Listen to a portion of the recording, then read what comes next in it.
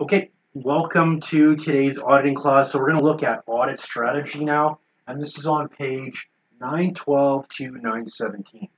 Okay, so again, we're going step by step by step, right?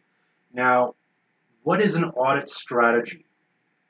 Okay, well, first of all, the strategy refers to the mix of tests of control and substantive tests to be applied. Again, what does this depend on? Well, let's go back to Chapter 2, Chapter 3, inherent risk and control risk. Okay? So, again, if controls are believed to be effective and it is efficient to do so, controls, okay, if controls are believed to be effective and it is efficient to do so, we want to use a combined audit approach, okay? Meaning we're going to have tests of controls and some substantive tests. Now, if we find out that they have a high inherent risk, a high control risk, well, we can't use any control testing because they don't have it. Okay? If we were to try and rely on the controls, that entire audit that we produce might be materially misstated. We can't have that. So what we will do is, in order to figure out are these controls effective, is we're going to test the controls to evaluate their effectiveness. Okay? Now, of course, we're going to have to learn what's their environment like. Okay? So with this strategy, again, we want to understand the entity and its environment, and we're going to know that because we're going to interview management. We're going to interview key personnel. And then we're going to go right to the floor level. We're going to interview the clerks and just see how things are done. And we're going to listen. We're going to pick up on things. Okay? So when we look at understanding the entity and its environment, this is to assist in assessing the possibility of these misstatements. Okay? Because if we know that there are not a lot of controls in here, the likelihood of misstatement is increased. Okay? So it's going to assist the auditor in developing an expectation in gross revenue. Okay. Again, is there a misstatement in that gross revenue? It'll help us understand gross margins, expectation of receivable levels. Again, and this is all related to sales and AR, obviously. Okay. Every other section that we're going to cover will, again, there'll be a different focus, but we're all trying to do the same thing, is we're trying to reduce the risk that there's going to be a material misstatement. So revenue generation also drives many other costs. Well, we saw that from managerial accounting, right? We make a sale, but we also have that associated variable cost. Okay, so therefore, this can lead to an understanding of our expenditure cycles as well. So again, everything starts to tie in. Now, I remember one time, this one guy said to me, and I was struggling. This was about 15 years ago, and I said to a buddy of mine that I was working with at the time, I said, we're doing these audits, and I have no faith in these numbers. Like the final numbers aren't worth the paper that it's printed on. And he's like, Jeff, all you got to do is purify the balance sheet, and then the income statement will have to be right. Okay? What he meant by purifying the balance sheet was making sure the balance sheet's right and correct, not materially misstated. Because then everything's going to flow through to the income statement after that. So if the balance sheet right, ultimately the income statement has to be right. Now you might have classification discrepancies, like something should have been recorded in Unit A sales, but it was recorded in Unit B sales, or something should have been recorded as a repair and maintenance expense, rather it was recorded as a utility expense. Not that big a deal at the end of the day, because the bottom line isn't affected. The tax you have to pay isn't affected. Again, it's just a classification error. But again, that's part of your audit strategy, and you're going to realize that everything is tied into one another. You have a balance sheet account almost always tied into a income statement account. So let's look at some strategy consideration. So again, I don't know what happened in the textbook. They really jumped quickly. But we want to, again, when we're looking or thinking out a strategy, okay, we want to really do a lot of analytical review. Again, that's comparing our current year numbers to our prior year numbers. Okay? And then that's going to give us, let us focus in on, are there any areas that we need to look into? Okay?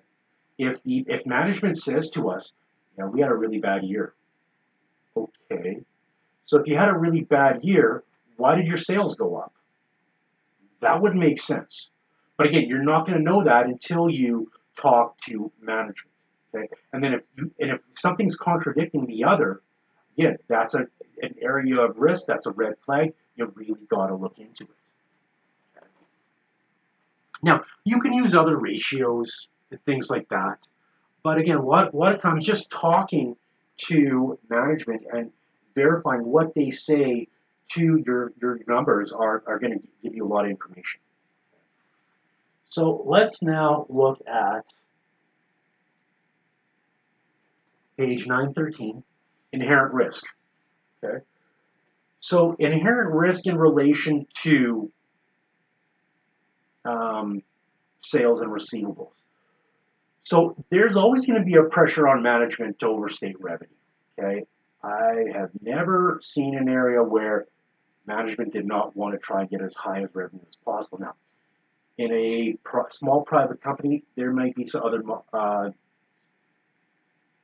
motivation. Okay, they don't want high income or they don't want high revenue. Why?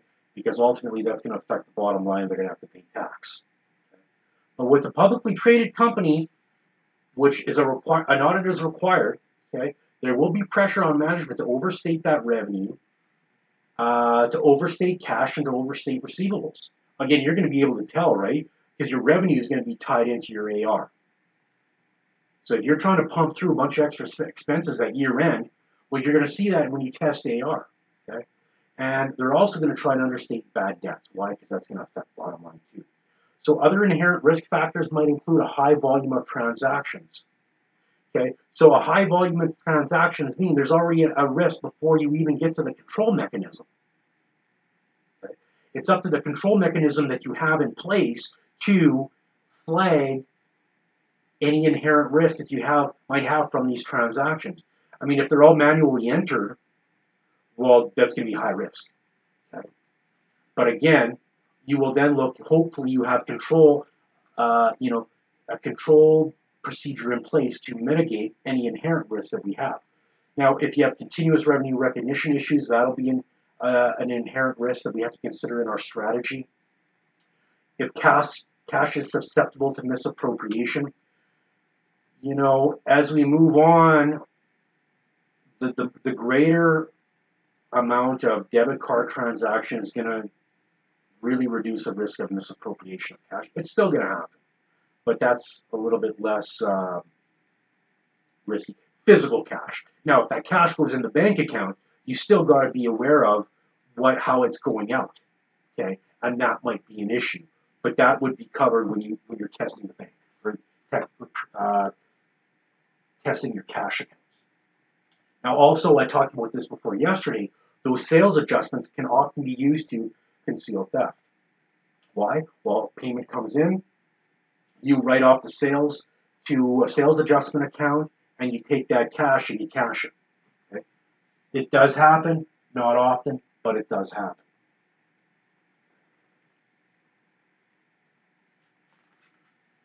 So we want to go, if we have these, we're looking at the inherent risk that's related to sales and AR. So now we've got to be sure that we have internal controls. So remember, we want if we have a scenario of a high inherent risk, we likely have a high control risk. Okay? So that's going to create a lot of work. Okay? So we want a low detection risk. Remember, inherent risk times control risk times detection risk. So the control environment may enhance or negate the effectiveness of other internal controls. So a lazy control environment, you can have the best controls in the world, but if you have a lazy control environment, it's not going to do anything. It's going to hinder you more, okay, than provide any good. So management adoption and adherence to high standards of integrity and ethics is a key control factor. Okay? If they go about things willy-nilly, again, you're going to have another problem. And all these problems that you're coming across, all it does is add time to the bottom line. So you really got to be aware of, from the audit standpoint of, it's a fine line between spending enough time to prove those numbers that the client gives you and going over budget. Okay. So lastly, when we look at internal controls, so a number of special policies are related to personnel are often adopted for those employees that handle cash receipts. So we might have job rotation, okay, mandatory holidays. Keep your eye open when you read the paper.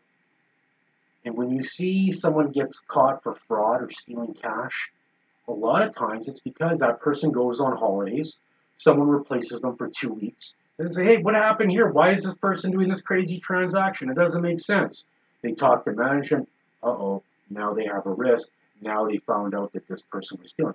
I remember there was a case at St. Boniface Hospital, probably about 5 years ago, with the ATM machine there. So yeah, the clerk went away, and someone replaced them for 2 weeks, and then the fraud was caught. So again, today was a quick class, just looking at our inherent risks. We want to understand the entity, but we're going to get that in the very first stages of the audit. Again, talk to your client, talk to management, talk to the people on the ground floor. Okay. Now, again, we can use that information to tie into sales and AR. We want to do an analytical review. Okay, high sales. Okay, great. Well, then our AR should be relatively higher as well. Okay, but if things are not correlating, now you have an issue. That correlation is going to be determined through analytical review. Again, that's just comparing numbers. Then we'll go do our inherent risk assessment, which we would have done already. Again, we want to be aware of those fictitious sales. We want to look at their internal controls related to sales and AR. Okay. Sales adjustments as well. That is a key area where you can have areas that are ripe for misappropriation or games being played. Okay. Now, lastly, again, so I'm just looking here at the textbook internal controls. We talked about basically internal controls already, but if we wanted to, so now we're going to do our audit, okay? And we want to audit our credit sales transactions. So we have an audit program. You can see here from page 915. So what we want to do is the function of accepting customer orders.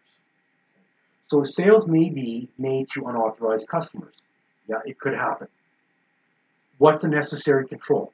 Determination that the customer is on the approved customer list, approved sales order form for each sale. So what would be a possible test that we could do? Well, we could observe the procedure and reperform. Okay. So ask them, hey, can you show us this step? That would be a test of control. Okay. So if these controls are all falling into place, it's good. Okay. We now examine approved sales order forms. If they have all the steps in place, again, another test of control that we've accomplished. Now we can do the same thing for approving credit. Okay? And notice here it says relevant class of transactions audit objective. So what we're trying to do is we're trying to hit our assertions. And again, we're just going to go all down the list. And usually what will happen is these will be pre-filled out. Okay? You can just buy an audit program. You might have to customize certain things. But again, if you're hitting all these the tests, these are tests of controls, okay? Then that'll help you reduce the number of substantive tests that you have to create. Again, pulling out invoices. No one wants to do that. It's a lot of work. All right, so that wraps up today's class. I'd like you to try and do PAQ 9.4. So again, we're slowly getting through this chapter. But now with what we've covered today, try and go back to 9.1, 9.2, 9.3, now PAQ 9.4, and compare your answer to what you've got in the textbook. Okay. Again, It'll only help you for the exam. Again, the exam's going to be open book, just like the midterm. So you use that information from the textbook, what we're talking about now, and you shouldn't have any problem. All right, that's it for today. We'll talk to you tomorrow.